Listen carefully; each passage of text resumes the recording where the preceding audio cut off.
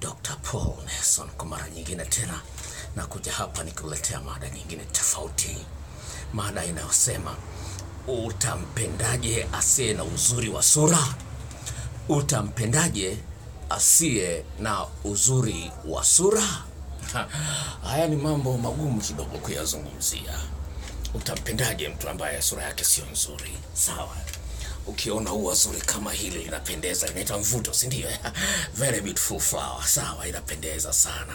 Kaua kazuri kama haka, sawa, inaitwa mvuto mkubwa sana. Sasa unampendaje mtu asiyekuwa na uzuri? Eti ana uzuri wa sura, maumbile yake yamekaa kisha glabagla kidogo na nini. Unampendaje mtu design kama hiyo jamani?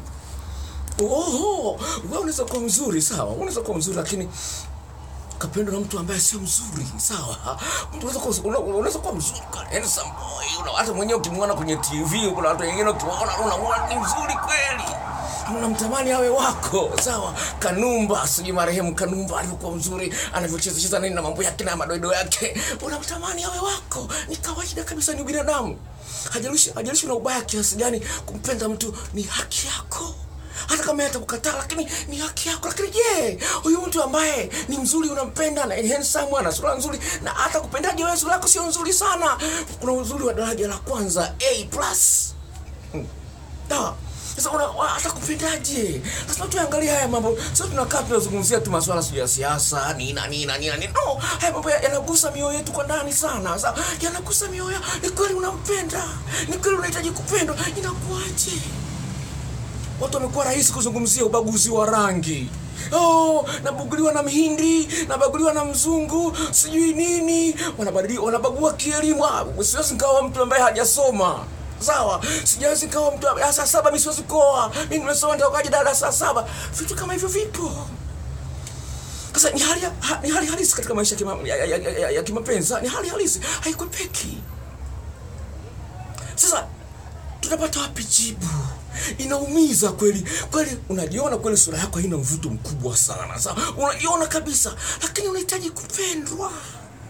Au mwingine anakuoa lakini baadaye anakuambia bwana mimi bwana nilikosea kukuoa.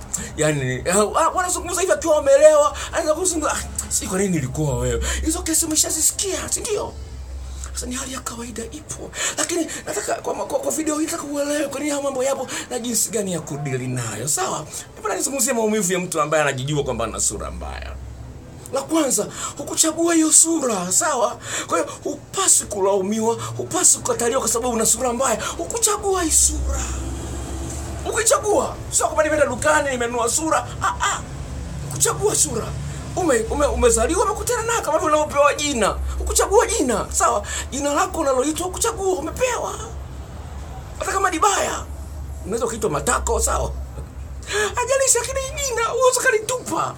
Sawa? Ni jina umepewa na wazazi wako, wengine wanaitwa Mateso, ni majina umepewa.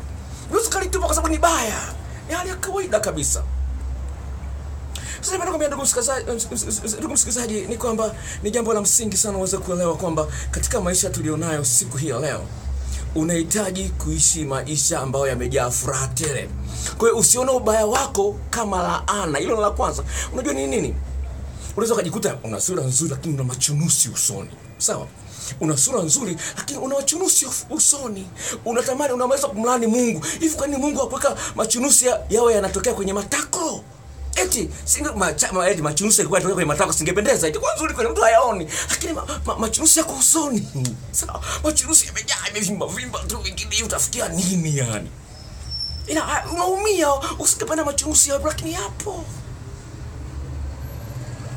Unapotembea na marafiki zako, sawa, una rafiki yako ni mzuri, ni handsome. Unaona, rafiki yako ni msichana mzuri, very pretty. Unakuta watu wanampenda tu ovyo tu, sawa? Haya anapenda ghafla. Watu ghafla tu wamempenda, lakini wanakuangalia kama huyu naye bwana si ametokea nchi gani? Huyu naye wapi huyu? Moyo unalia, macho yanacheka, talatata. Moyo unalia, macho yanacheka.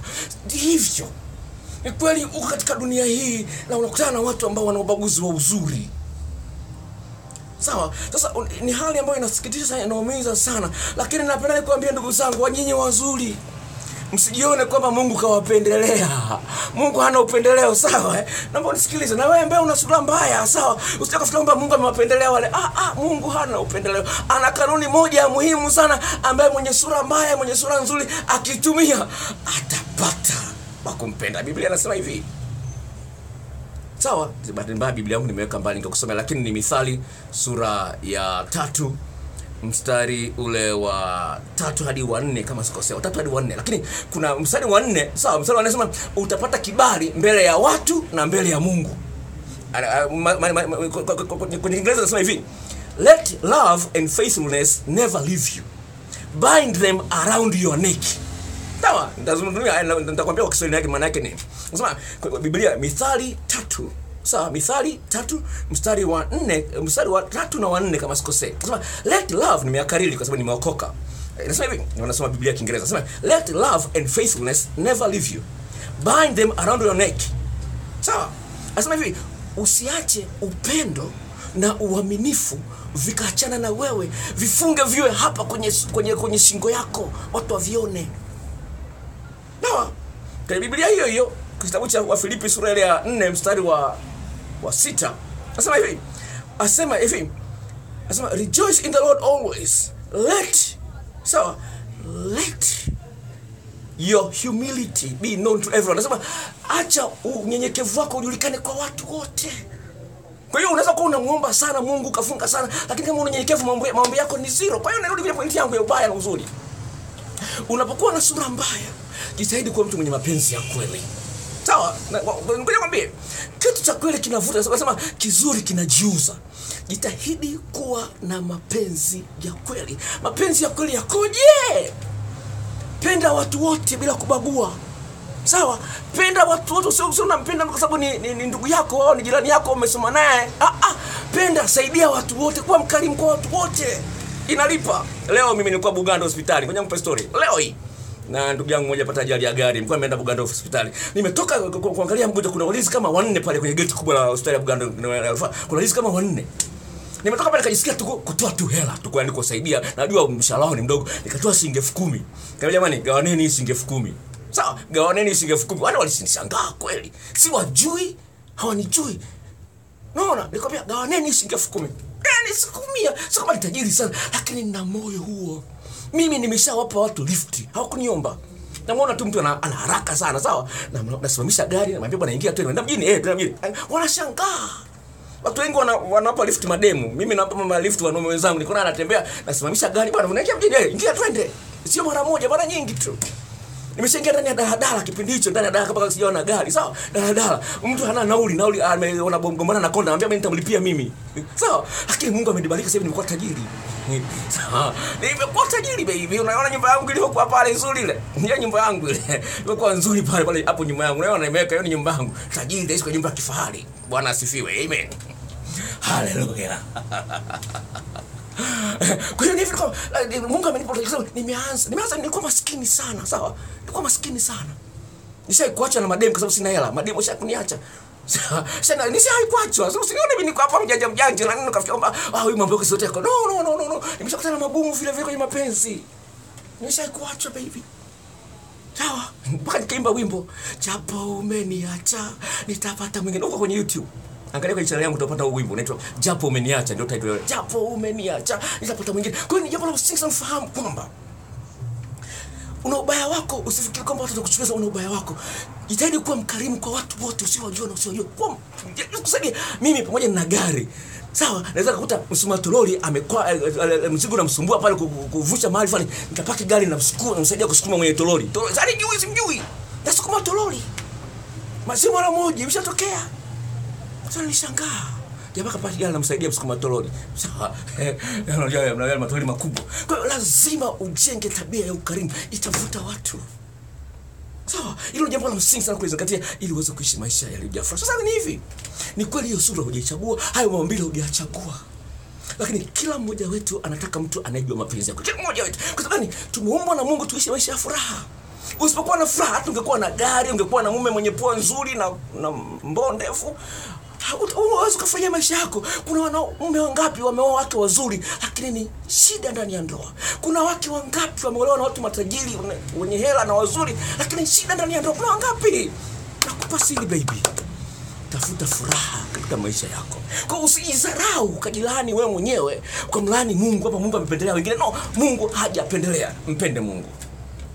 Mwangalie Mungu ameumba maua nini na nini, lakini kuna sehemu yako. Usijione kama jongo. Jongo mpenda watu lakini watu hampendi jongo. Jongo mpenda watu, usijione kama jongo baby. Utapata mtu ambaye ni special. Jipe moyo, Mungu ni mwema, hajabadilika.